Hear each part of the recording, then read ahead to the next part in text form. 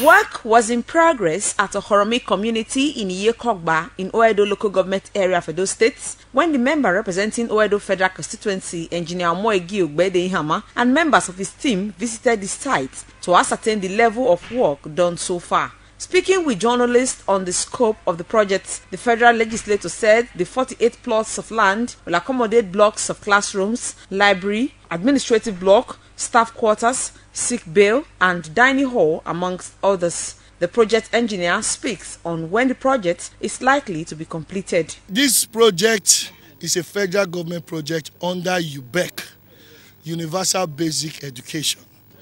It's a way of federal government helping to intervene to boost education in various states and communities.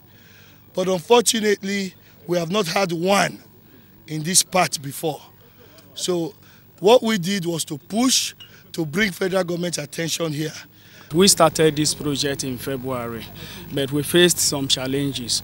But this time we are at this stage, and at least before the end of this month or early next month, we will complete the project.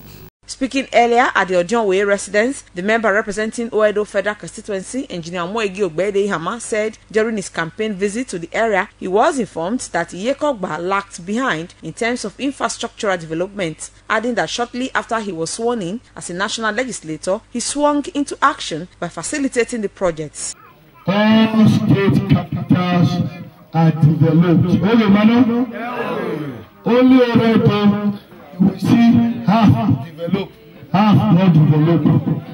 I took it upon myself as your member representing you is to fight to ensure that federal government presence comes to Iyekogba.